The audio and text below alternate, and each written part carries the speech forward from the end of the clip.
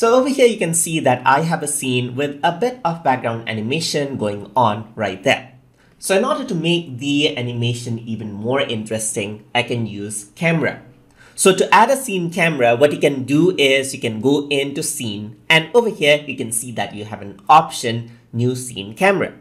Once you click on this, a new scene camera will be added in just like this. And what you can do is you can work around with the camera right here. So on the right hand side for the camera layer, you can see that there are camera track behavior options. So we're going to go on the first side right here and enable the mouse and touch input. So there are different areas as you can see right here. Let us go for the mouse and touch input now. So over here, when you enable the mouse and touch input and you're on the camera layer, you can click by using your mouse and you can see that you can pan around just like that and the camera moves out.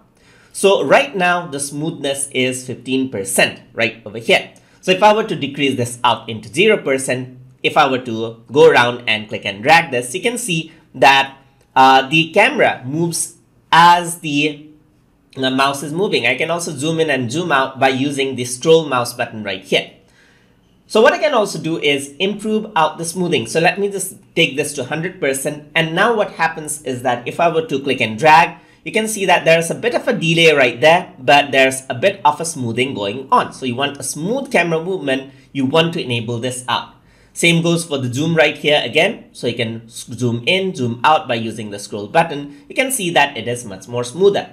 But 100% is a way too much. So I'm just going to go around into something like 30%. So it's not very, very intense as you can see right here.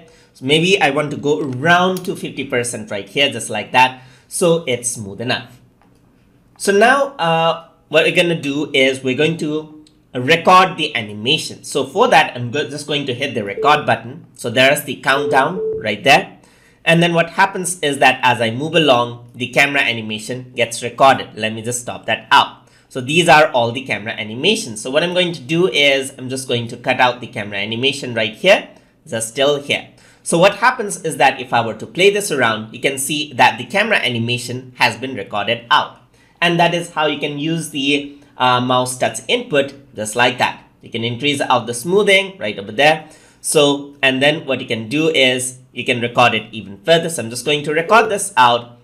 And then there's the countdown. You can go around, zoom in just like that. And then you can see that this is how it looks. It records whatever you do with your mouse just like that. So what happens is this is a quick way to work with camera animations, but is not the preferred way because you don't have very much of a precise control right here because it's all live. So usually if you want to work for a detailed and a refined camera animation, you have to work with keyframing the position X, Y, and zoom and rotation, which you're going to see in the later lesson. So this is how you can use the mouse and touch input with smoothing for camera animation inside of Adobe Character Animator. So if you guys learned something as always, and as always, please like, comment, share, and subscribe.